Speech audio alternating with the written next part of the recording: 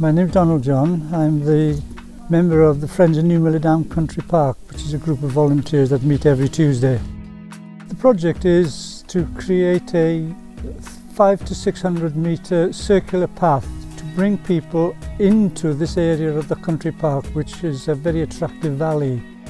First of all, it needed to cope with the very wet conditions that we encounter on the site.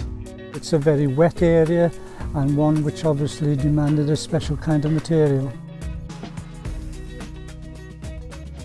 We needed something that was as maintenance free as possible and anti-slip rather than the wooden type of boardwalk, which gets very, very dangerous underfoot.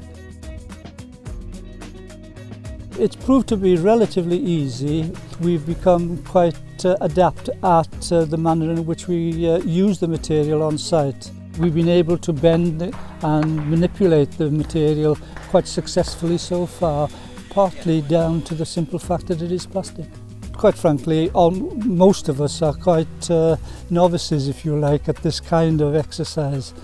Obviously, we're very fortunate. We've got a few people who join us and that kind of thing, but most people could probably tackle this with an ounce of DIY skills.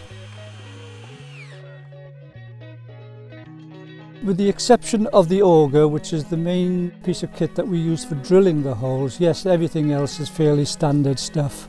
I wouldn't say anything's particularly special that you cannot pick up at any DIY store.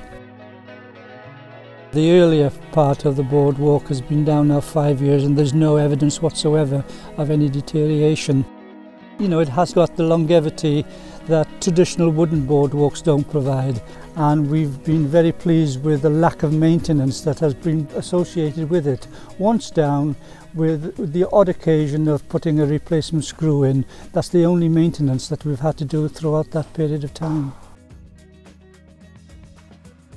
You know, in all possible respects, we've been pleased with the material, both in terms of its flexibility, its potential for lack of maintenance, and also its appearance, because its appearance looks very much like traditional timber, and we've had many very positive comments over the last few years following its installation.